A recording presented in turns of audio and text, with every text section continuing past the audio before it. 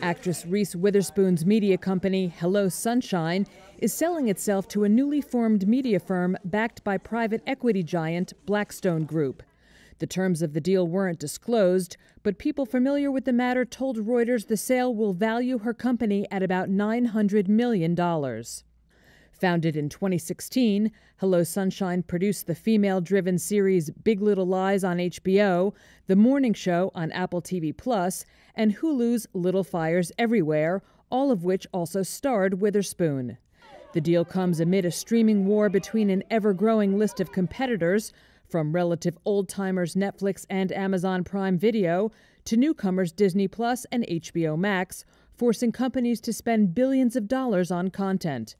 Earlier this year, Amazon announced the purchase of MGM, the fabled movie studio that's home to the James Bond franchise.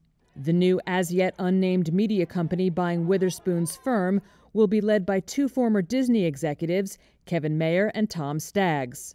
Its board will include Witherspoon and Hello Sunshine chief executive Sarah Hardin, who will continue to oversee day-to-day operations. Witherspoon told the Wall Street Journal, which first reported the deal, that it will allow her to double down on her mission to, quote, hire more female creators from all walks of life and showcase their experiences.